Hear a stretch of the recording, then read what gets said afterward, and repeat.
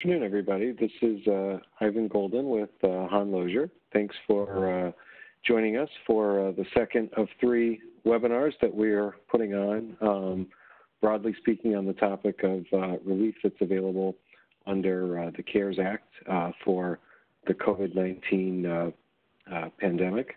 I'm joined today by Suhas Shah, who is a partner and founder with Intyllus Advisors, which is a business consulting and accounting firm based in the Washington, D.C. area. This is the second of three webinars. I'd encourage everybody to join us next week if you're able. We're going to be talking about the Main Street lending program that the Treasury and the Federal Reserve have announced. Today we are going to be talking about making the most of SBA loans and in particular making the most of Paycheck Protection Program loans. We'll talk in just a minute and throughout the session about some of the uncertainty that still exists and some of the new guidance that has come out literally just in the past few hours. And so this continues to be a very dynamic program with some of the guidance changing very, very rapidly. Couple of housekeeping items. I believe that all of the participants have been muted and will be muted for the duration of the program, just so we can kind of minimize background noise and that sort of thing. If you want to ask any questions at any point during the presentation, you can use the chat feature in the software. It should come up, I think it's typically at the bottom of your screen. It looks like a little chat bubble or the texting bubble on your phone. Feel free to utilize that to ask questions at any point, and we'll try to address them as they come up. This webinar is being recorded, and there should be access to the recording as well as access to the slides that we're going to be going through probably in about 24 hours, give or take. So you should have access to to the full recording of the presentation as well as the materials probably in about a day.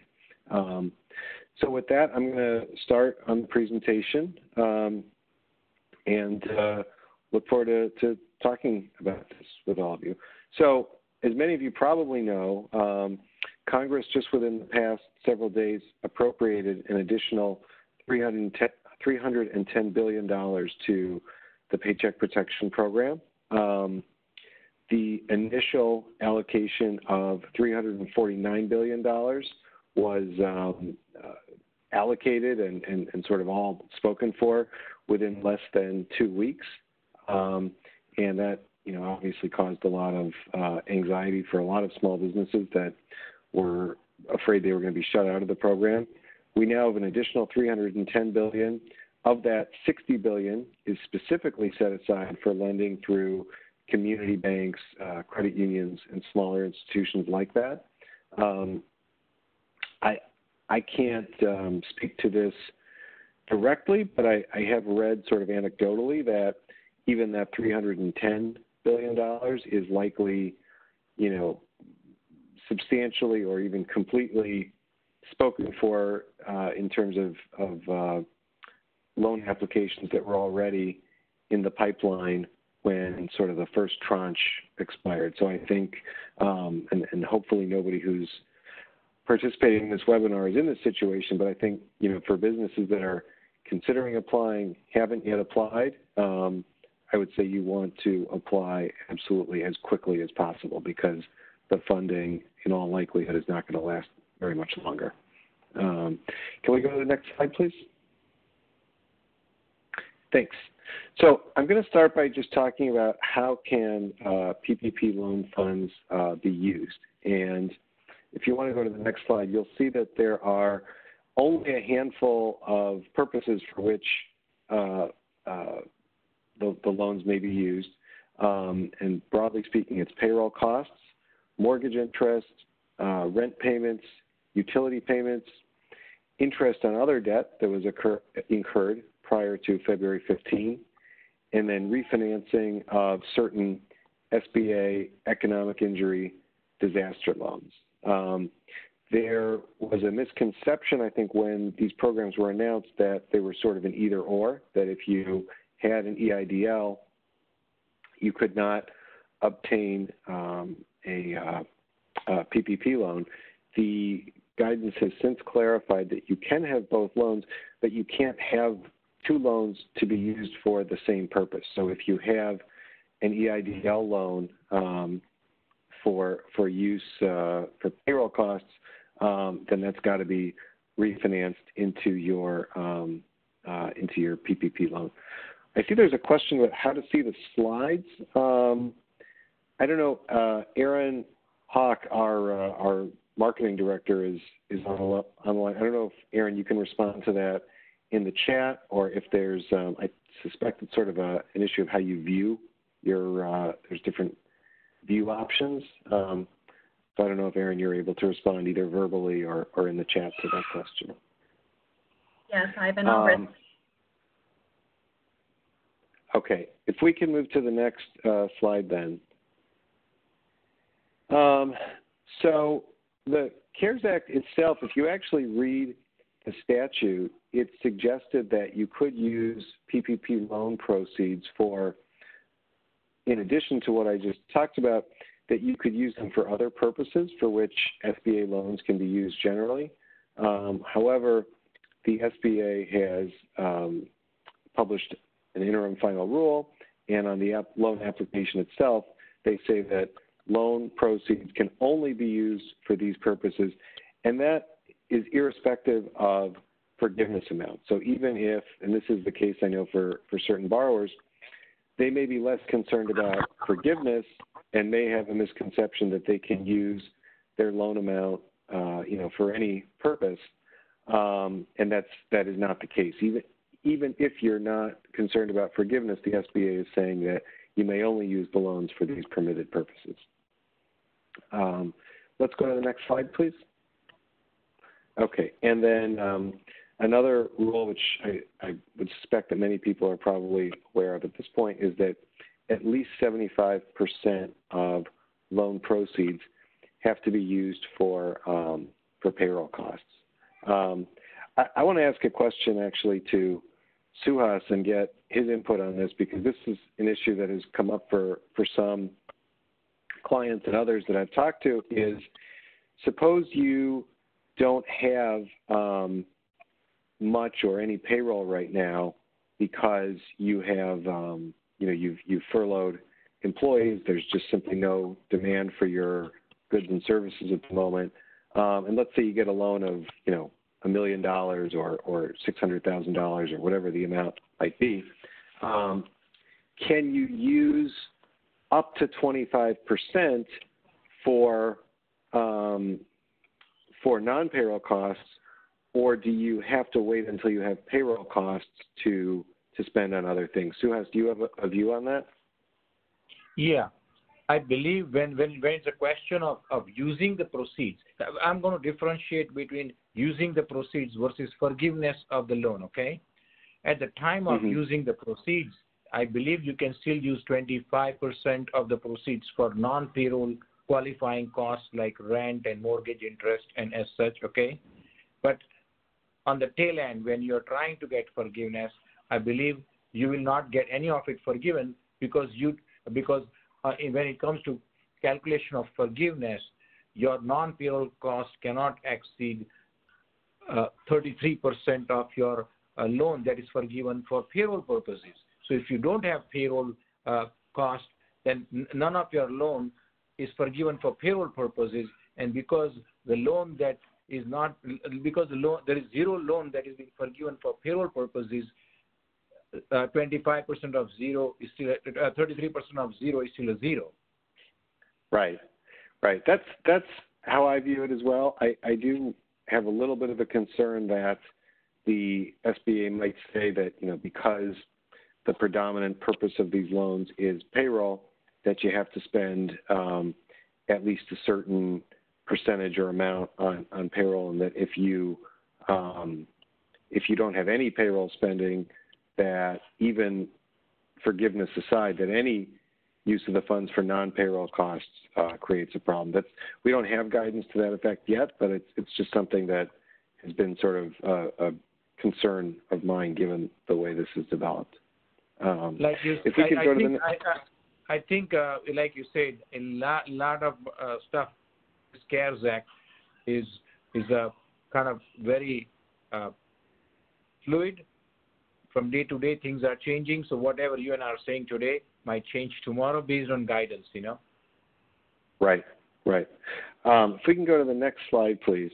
So, and this is why it becomes, such a difficult judgment call for borrowers is that, there are penalties for misusing loan funds, including, there's fraud penalties potentially if you, make I suppose a knowing misstatement on your application. The Treasury Secretary said, I think yesterday or maybe it was the day before, that he would be open to pursuing criminal liability against borrowers that, sort of egregiously apply for loans that they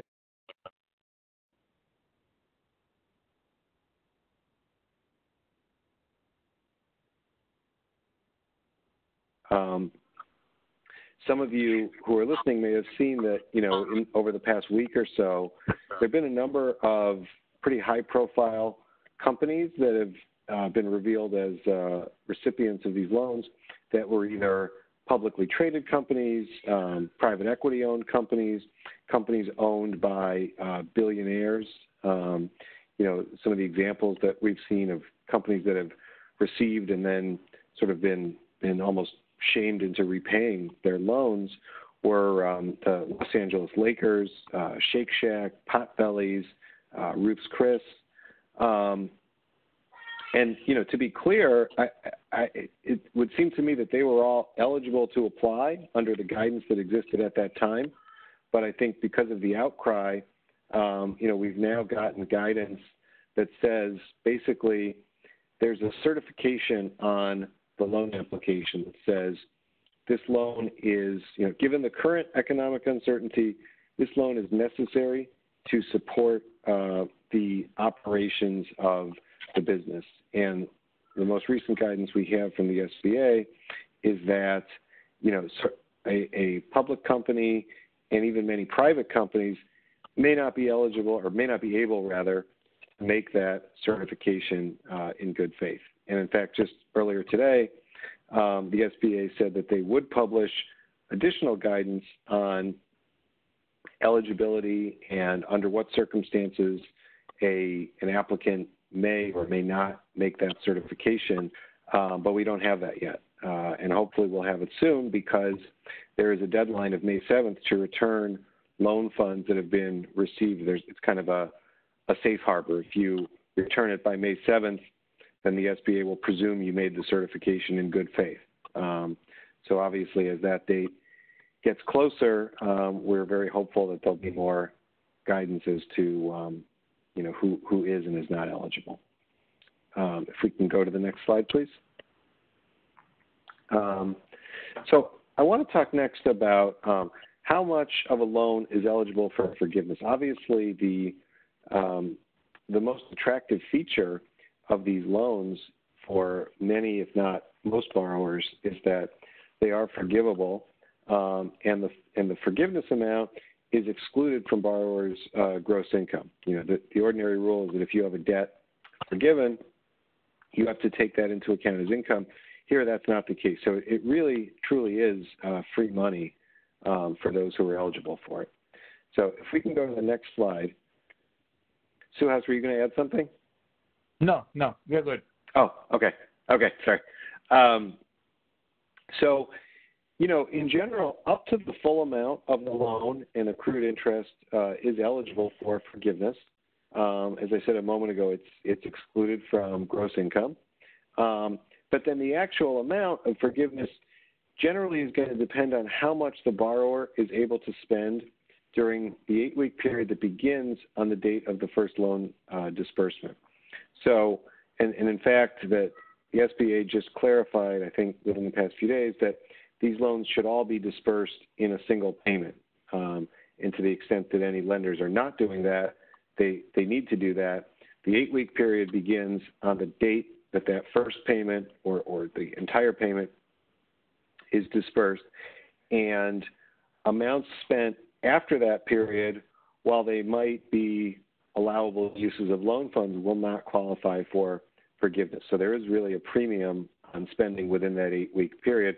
And I think we'll talk about in a few minutes kind of some strategies or options or things that you can do to potentially increase that amount. If we can move to the next slide. So the kinds of items that are eligible for forgiveness, if they're, the statute uses the phrase costs incurred and payments made during the covered period for payroll costs, payments of mortgage interest on mortgages that were incurred before February 15, rent payments under leases entered into before February 15, and utility payments under utility service agreements entered into before February 15. So notice this is a bit narrower and more specific than the permissible uses of loan funds. Aaron, if we can go to the next slide. So the example would be, if you use your loan proceeds to pay rent under a lease entered into after February 15th, or if you use it to pay interest on other debt, those are allowable uses, but they are not forgivable. And then, as we saw with the use of the loan proceeds generally, at least 75% of the forgiveness amount must consist of eligible payroll costs. And Suhas, I don't know if you wanted to address this, but this was, there's obviously this is where it does seem a bit clearer that in order to get any forgiveness, you have to spend on payroll. Exactly. 75% of the forgiveness portion also has to be for payroll cost purposes. Correct. So and so the way I understand it is, for example, if you spend, let's say you have a loan of $900,000 and you spend $600,000 on payroll costs and you spend the remaining $300,000 on non-payroll costs, as I understand it, no more than $200,000 of the non-payroll costs are forgivable because that's an amount that would correspond to 25%. Right. That is the easiest way is to first find out how much of your payroll cost will qualify for forgiveness, and once you find out that amount, then if you multiply that number by 33%, then that's the maximum amount of non-payroll cost that will be forgivable. Because if you take the payroll cost that was eligible and then take this 33% of non-payroll cost, 33% of the payroll forgiveness, that will add up. The non-payroll cost automatically will become 25% of the total forgiveness. Right. And I know that there's the payroll costs. We could probably do a 1-hour webinar just in and of itself on how you calculate those payroll costs. But, generally they take into account, salary and wages that you pay to employees during that 8-week covered period to the extent they don't exceed $100,000 per employee. So what SBA has said that you have to do is you take basically 8 50-seconds, 8 weeks out of 52 weeks, you multiply that by 100,000 and you get 15,385. So that is the maximum amount you can spend per employee during the covered period. Amounts in excess of that are not eligible for forgiveness, and in fact, I don't even think they're payroll costs in the first place. However, you can spend amounts over and above that on covered benefits, which are still a payroll cost. So costs of health insurance, costs, the employer's contribution to retirement funds, the employer's share of state unemployment insurance, and things like that. And I think, Suhas, you and I talked a couple of days ago, and you had an interesting comment about the meaning of sort of paid or incurred, or paid and incurred, I should say, as it relates to if you had payroll that straddles a couple of weeks or a period. Right. So, Ivan, why don't we get to the tail end? And I would like to kind of expand more on what is the definition of compensation and wages. I already see some questions regarding that on the chat, and also I can explain in detail what incurred and payment means under CARES Act. Sure. So the question that I see that came in just a moment ago is, does that include independent contractors? And the answer to that is pretty clearly no. The SBA has said that amounts you pay to independent contractors are not taken into account in determining payroll, nor are they taken into account as sort of as an allowable cost for purposes of forgiveness or otherwise. However, and it may be almost moot at this point because, as I said, I believe the loan funds are likely almost all gone. But in many instances, independent contractors or self-employed people may apply for their own paycheck protection loans to replace their own compensation, at least up to $100,000 a year.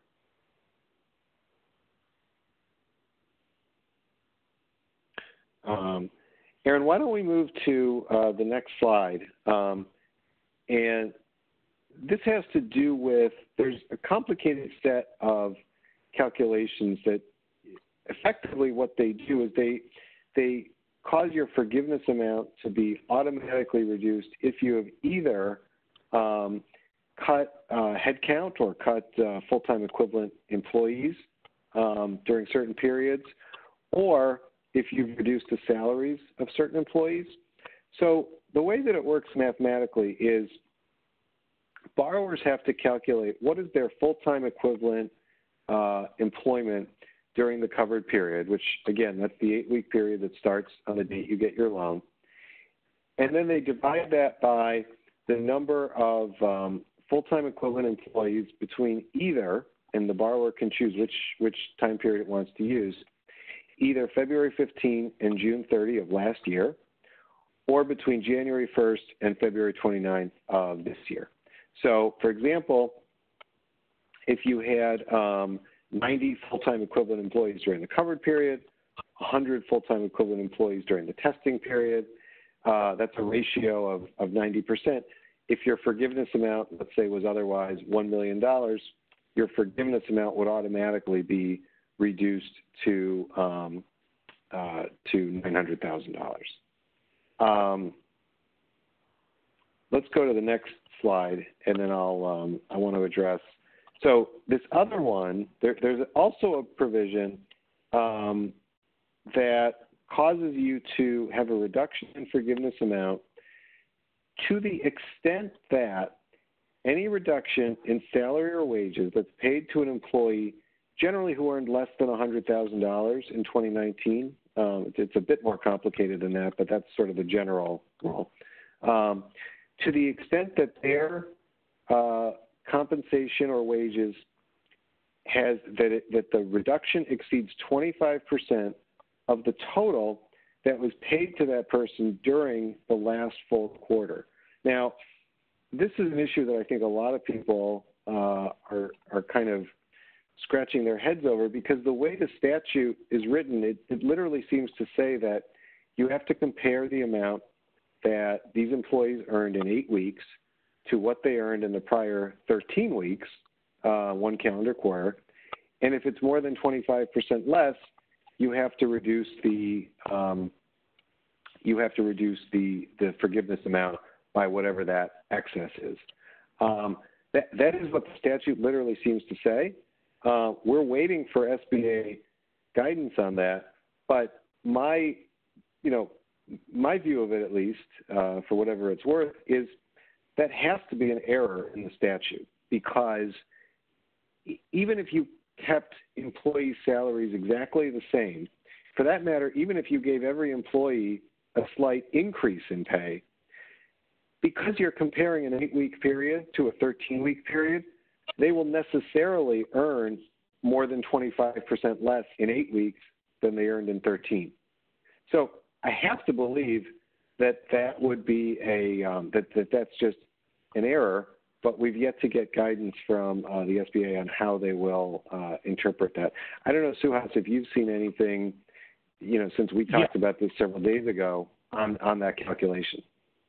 So our view is that you would take the 13-week payroll and divide it by 13, multiply by 8, and then do the comparison, okay? But you're right. This is right now, it's anybody's interpretation. So this is our interpretation because that's what makes sense. That's the fair way. Otherwise, if you're comparing 13-week salary to 8-week salary, nobody will be able to make it, Right. Right, exactly. I mean, it's literally an apples to oranges comparison. Absolutely. And if you're comparing 8 to 13, as I said, it will always be always be less, and will always be pretty significantly less.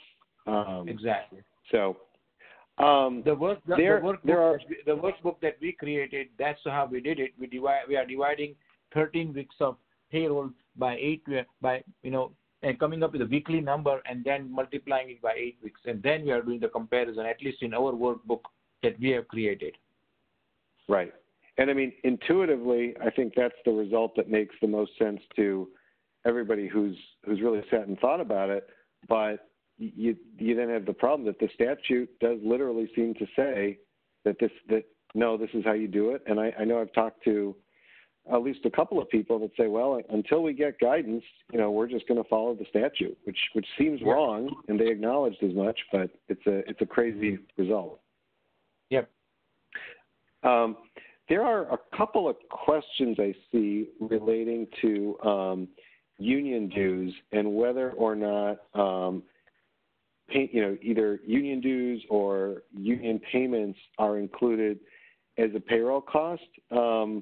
My understanding of it, or at least my best sort of educated guess, is that contributions to like a union pension plan, for example, should be included as part of payroll costs.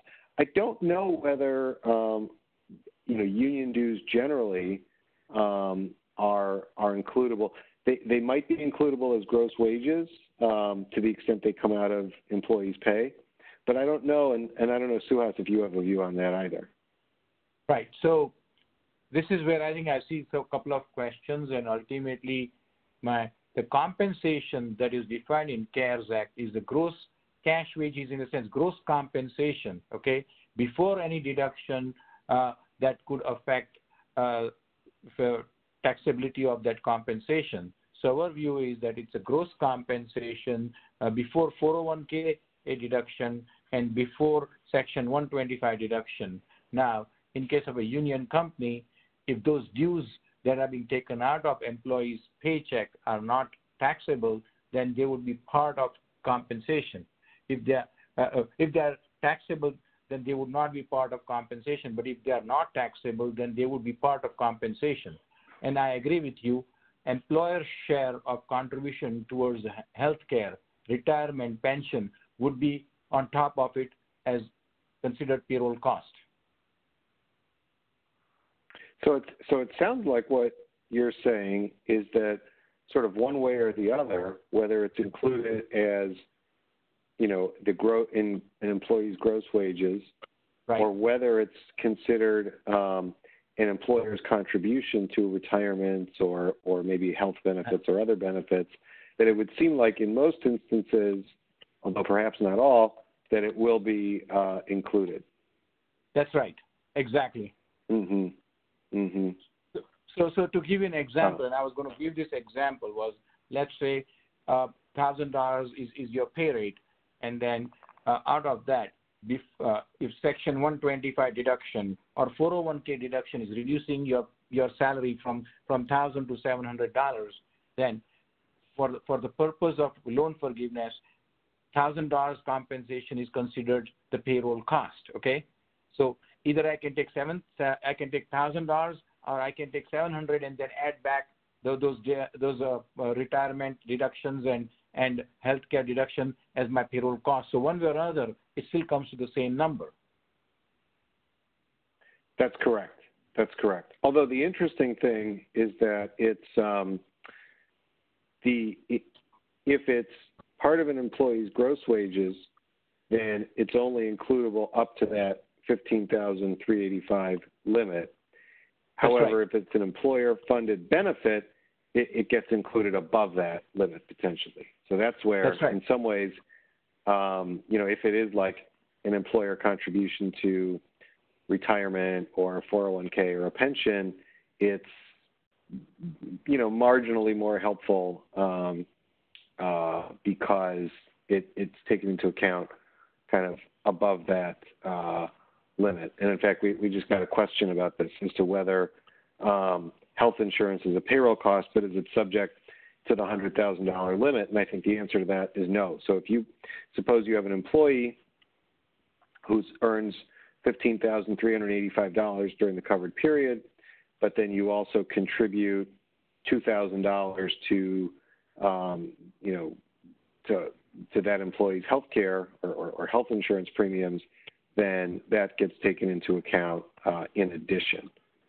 So Ivan, if I may add to clarify, employers' net contribution to health insurance and retirement is 100% covered. It is not subject to the 100,000 limit. But when it right. comes to employees' contribution to retirement or health insurance, you have to take that into consideration for the 100,000 limit. Mm-hmm. Right. I also see there's a question about if new employees are hired during the 8-week period, are their wages allowed to be included in the forgiveness? That's a great question, and here's how I understand it. So when you apply for and receive a loan, you apply for a certain amount that's based on, it's 2.5 times your average monthly payroll from the prior year. And then you have 8 weeks within which to pay that money to employees during the covered period.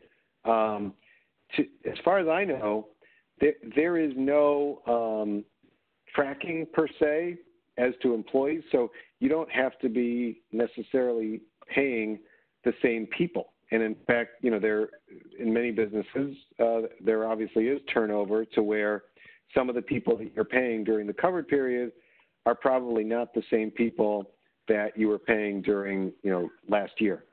But, sort of all things being equal, your loan amount is only going to be up to the extent of 2.5 times your average payroll for last year. So if your payroll has actually increased relative to last year, there may not be enough money available to pay workers during the 8-week period. Suhas, do you agree with that? Yes. Okay. Ivan, there's a question here whether auto allowance is considered a part of payroll cost, and my answer is if the auto allowance is a part of the W-2, has been included in the W-2, and then it becomes a part of compensation, and then that auto allowance would be part of that 100,000 limitation. I agree with that. And for that matter, I don't know that it necessarily applies I'm not sure whether it applies to anyone who's listening today, but I think the same would be true for housing allowances. As a matter of fact, yep. I think SBA answered that specifically. If you have an employee and in addition to compensation, you pay that person a housing allowance, that's presumably taken into account as part of their income, and it's, goes into wages, goes into the payroll costs, subject, of course, to if they're over the limit and it's a cash, stipend of so much per month for housing, then it may not be included if they're over the limit. I wanted to just get back to the slides. So the last couple of slides or the last couple of bullet points on this particular slide talks about so I mentioned earlier that, there's sort of the forgiveness amount, and then there is the reduction in forgiveness amount that occurs if there's been either a reduction in headcount or a reduction in salaries of employees.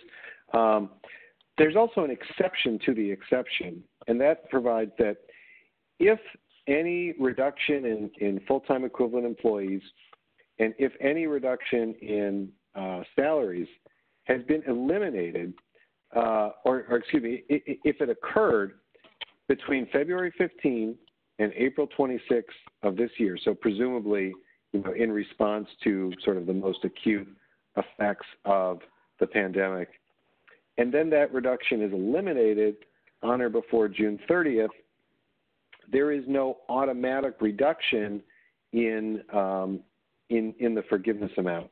However, you still have to keep in mind that, as I've said a few times, the money still has to have been paid out during the covered period. So if there's been a significant enough reduction, let's say in headcount, an employer may not be able to pay enough in payroll costs during the 8-week period if, for example, it's eliminating the reduction, but not until, say, June 30th or late in June.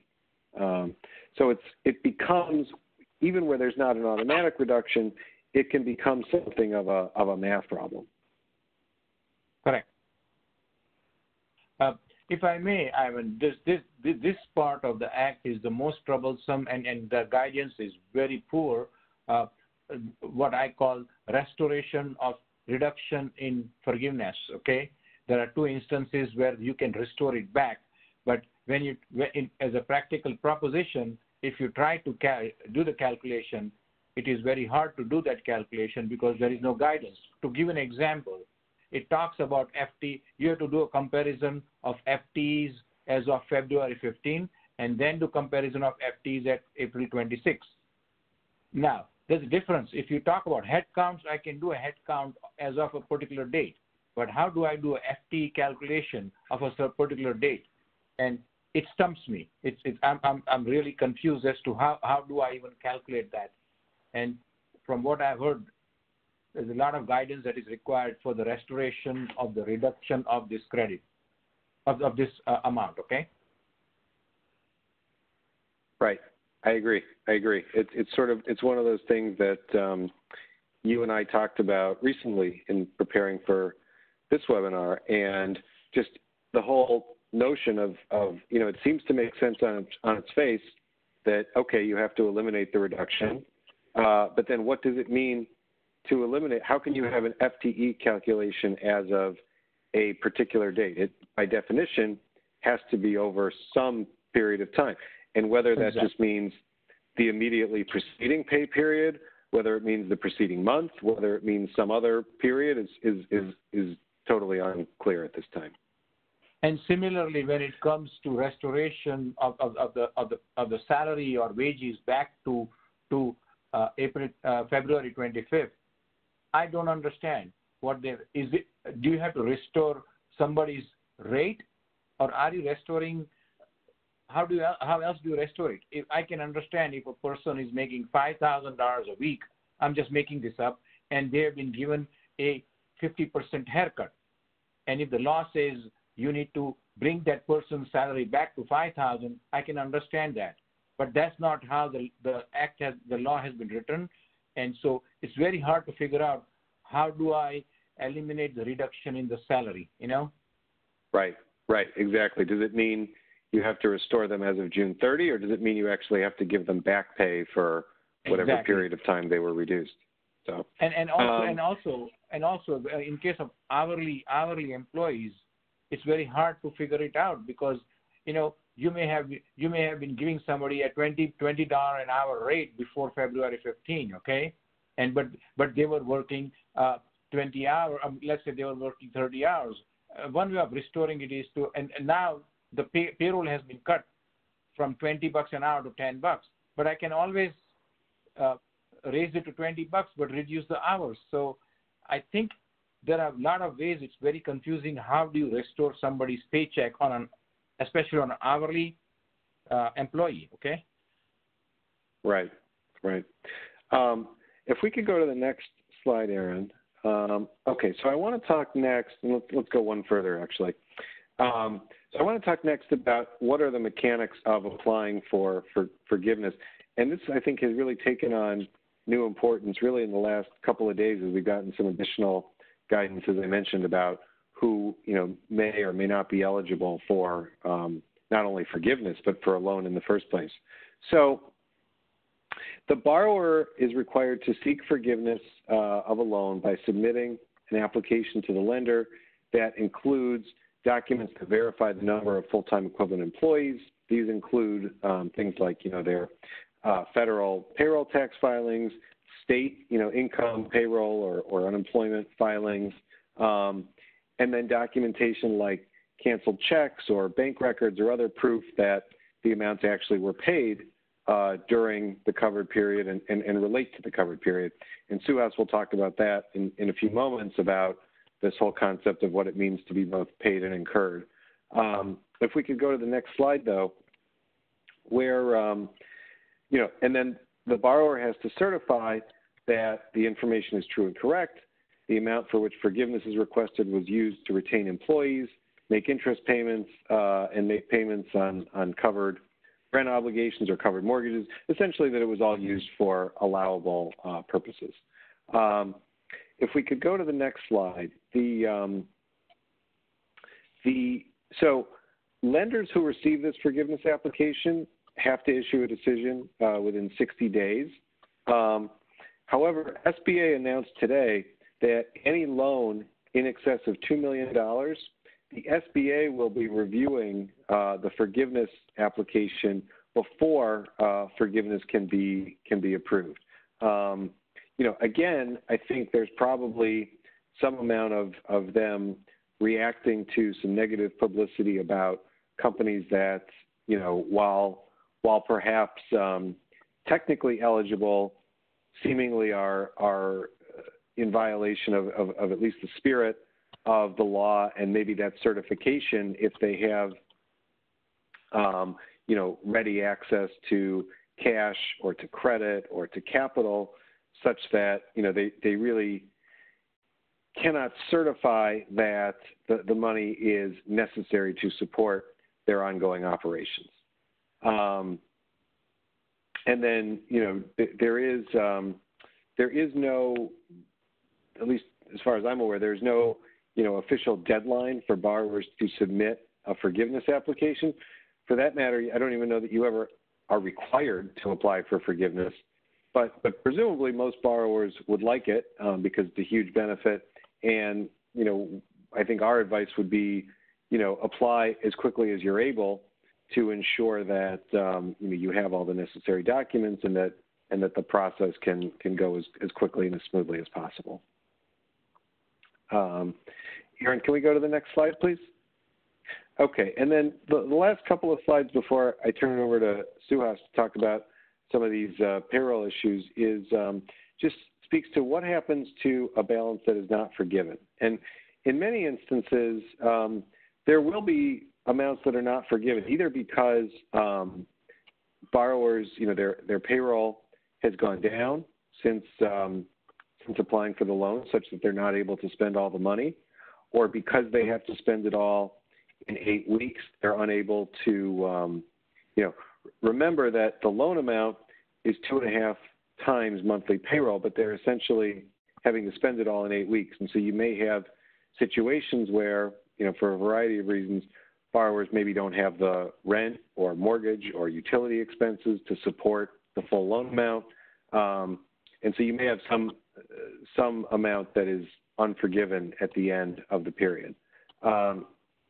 So if we go to the next slide, so any balance that remains at the end of the period is it has to be repaid over 2 years at 1% interest.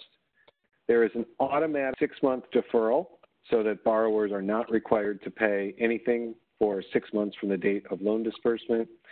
And then interest continues to accrue, and after 6 months, the borrower has, the remaining 18 months within which to repay interest and principal. So, Aaron, if you want to go to the next slide, and I think, I think now, Ivan, can I add one thing? So the loan that is not forgiven, the loan, the amount of proceeds that you receive that are not forgiven, again, I want to emphasize that they can be used in future only for expenses that CARES Act allows, right? It cannot be just used for anything but those expenses, right?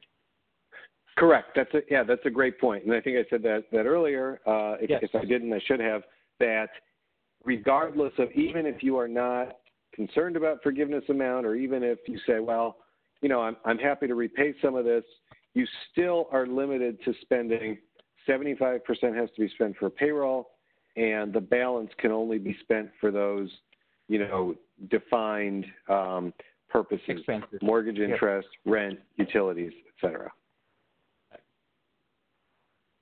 Okay, so now we are on my slide. It's really just a heading, and I just wanted to be very clear, and there have been a lot of questions about what does a compensation mean. So one of the main costs that is eligible for PPP loan forgiveness is the payroll cost of the borrower.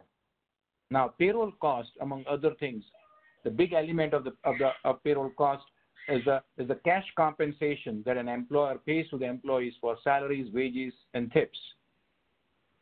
With regards to these salaries and wages and tips, CARES Act, for the CARES Act purposes, compensation means gross compensation. I'm repeating myself because it's make sure we all understand. It's not taxable wages. It's not Medicare wages. It's not Social Security taxable wages. It's a gross compensation.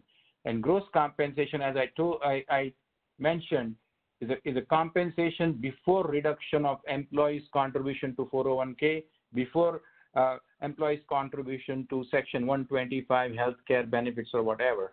So if you take an example, if an employee has a salary of $1,000, if employee is getting paid at a rate of $1,000 per week, but from that $1,000, if he contributes $200 for 401k and $100 for Section 125, then taxable wages are only $700. In this situation, for the purpose of payroll costs for CARES Act, the cost is $1,000, not $700, and I want to make sure that we are clear about that. Second point that I want to bring to attention is this limit of $100,000. So when we are calculating the payroll forgiveness, forgiveness of loan for payroll purposes, we have to make sure that forgiveness per employee cannot exceed in excess of $100,000 of that employee's annualized wages. In other words, if the salary on a weekly basis is in excess of $1,923 per employee, then any excess above $1,923 is ignored for loan forgiveness purposes. Similarly, any amount that an employer pays on a bi-weekly cycle, and any amount that is paid to an employee in any pay period in that 8 week in excess of $3,846 would not qualify. Again, any excess over $4,166 in a bi-monthly cycle would be ignored. And in case of a monthly cycle, any amount paid in excess of $8,333 would be ignored. So we have to be careful when you're calculating the loan forgiveness that how the $100,000 limit is calculated. Next slide, Aaron. And I'm now addressing one of the most confusing, but I understand why this was done. The most confusing part of the act is the concept is that an employer is the expenses that qualifying expenses that an employer incurs and pays within the 8-week period are the only expenses that can be forgiven. So the CARES Act has introduced this concept of incurred and paid. I understand why the purpose or objective behind this terminology incurred and paid is to stop, I believe, employers from abusing the provisions of the loan forgiveness.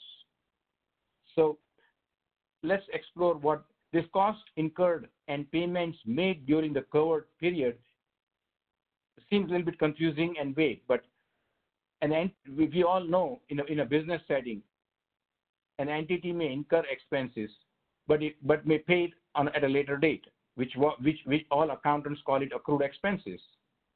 On the other hand, an entity may pay expenses before they are due, they have not been incurred, what we call prepaid expenses. Rarely a business incurs the expense and pays it at the same time. Right now, there is very little guidance about how to exactly, it is very hard to determine expenses incurred and paid within 8-week period. As an abundant caution, we suggest taking the most stringent and literal definition while calculating qualified expenses which are considered paid and incurred in an 8-week period. For example, I'll give you an example of a payroll, okay? If an employer in an 8-week covered period, the 8-week period covered starts on April 15th and then runs a payroll, okay, on April 17th, and the April 17th payroll runs for the period of April 11th through April 17th. In this case, you cannot take the entire payroll as a qualifying expense. You would have to take proportionate payroll from date when the loan was received, which is April 15th, through April 17th, and only those 3 of the 5 days of payroll would be considered qualified expense. So date paid is not only you have to pay the expense in the 8-week covered period, but that expense has to be incurred in that covered period. Conversely, it can also happen that last day of your 8-week may straddle a payroll. In that situation, if the payroll is paid outside the last day of 8-week payroll, 8-week, then it will not qualify. So you have to make sure when your 8 weeks are ending to have a short payroll run that ends on the last day of 8 weeks. That way you have not only incurred that expense, but you also paid it within 8 months in the 8-week period. Same strategies you may have to use for non-payroll costs like rent and electricity is to make sure that expenses that are incurred in that 8-week period are paid within the same period. So, for example, it may happen that you may have a rent that you incurred during 8-week period, but might not be due before the last day of the 8th week. In that situation, either you make a proportionate payment of your rent before the 8-week period, or prepay the whole rent, and then for your calculation of loan forgiveness, you may just take a proportionate amount that falls within your 8-week period for forgiveness. So I just want to make sure that people are cognizant of when calculating loan forgiveness that all expenses have to be incurred within those 8-week period and make sure that they have been paid in those 8-week period. And sometimes we have to use creative strategies to pay them. Right. I think that's such a great point, Suhas, because they're really, early on, I had heard some suggestions about, if someone really found themselves with sort of excess cash, could you prepay 6 months of rent, or could you prepay 6 months of utilities? And I think, probably the answer to that, based on the words of the statute, is no. And I think that's also the result that would be sort of most consistent with the purpose of the statute. Yep. The purpose of the statute clearly is to help employers get some kind of relief during the most acute stage of the pandemic. And I don't think that the purpose of these loans is to allow people to, prepay expenses and so forth. And so, I would think that, that's not only I think your reading of it is the correct one, and I think that SBA would likely take, a kind of a dim view of people that are using these loan funds to make prepayments. And in fact, there is some guidance, not quite the same context, but they do say in relation to like employees in one instance, I think they say that, the purpose of these loans is not for businesses to expand, but rather to maintain their employees. And I think maybe there's some, yeah. So we've got we've got a few minutes left. I want to just answer a couple of questions that have come up in the chat and try to get to as many of these as I can. One is, and I think this one is pretty straightforward. Are the dates determined by when the funds hit your account, or do you select the 8-week period? And I think the answer to that is the 8-week period begins on the date that the funds hit your account. So if the funds hit your account, well, whatever day, if it's today, your 8-week period would begin today. Ivan, there's a question here about restoration of forgiveness if the employee headcount is brought up. And the question seems to, at least the way I understand this question is, do we have to bring up FTE of less than 100K employee? No. When it comes to FTE headcount, and if you want to not have the reduction in your forgiveness, it doesn't matter whether the employee earned 100K or less than 100K. The 100K or less than 100K applies only in case of a salary reduction, not in case of headcount reduction. Do you agree? That's correct. Right? I do. The only thing, and I would honestly have to sort of think through how the math works, it strikes me that while it could affect FTE, because payroll costs only include compensation up to $100,000, you may have, like, if there's a let's say there's a reduction of someone who's earning substantially more than $100,000, it shouldn't affect your ability to use the full amount of the loan, except to the extent of maybe $15,000 for that particular person. Right. My point being, when it comes to comparing FT count before February, before 8-week period and after 8-week period, it doesn't matter. FT is FT, whether some of the FTs make more than 100,000 and some of the FTs make less than 100,000.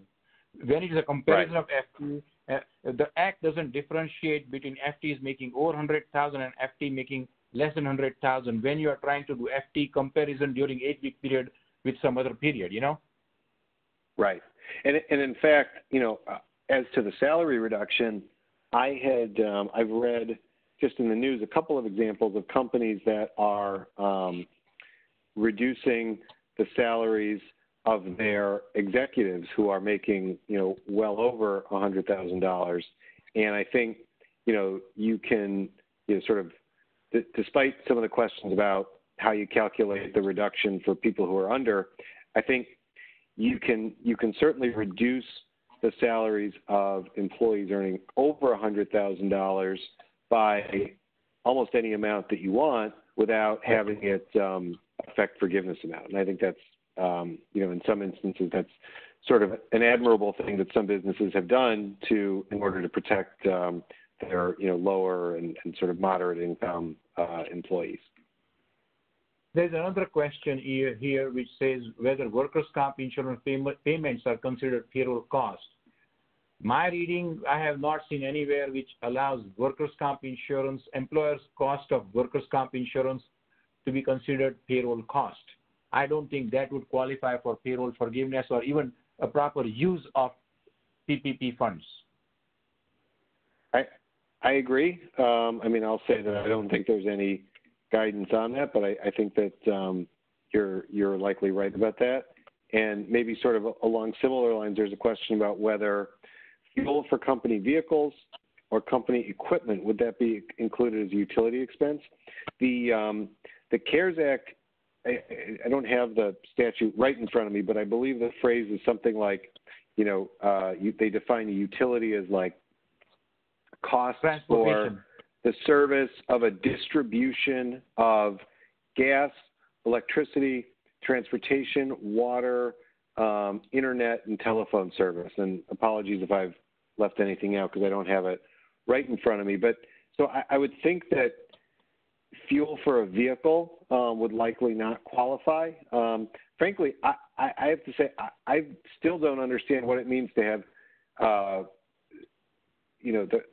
the service of distribution of transportation. I'm not sure what that would be referring to, but it doesn't seem like on its face like it would necessarily include, gas for a vehicle. Right. So that's one term in transportation. I'm not able to figure out what the act means by transportation. Okay, how is that considered utility? I don't know. Right. The question that just came in a moment ago about are bonuses considered a payroll cost? And I think the answer is yes, provided they are both paid and incurred during the covered period, and of course you can't exceed $15,385 per employee for that period. So here's an interesting question that is posted. I think, my opinion, I want to make sure you are in agreement with me. If during 8-week period, if you end up paying for performance bonus of the previous for the period before 8 weeks, you may have paid that bonus within that 8-week period, okay, for the performance, but the performance that the employee rendered to the company was period before 8 weeks, then I don't know how I can consider that as incurred within 8-week period.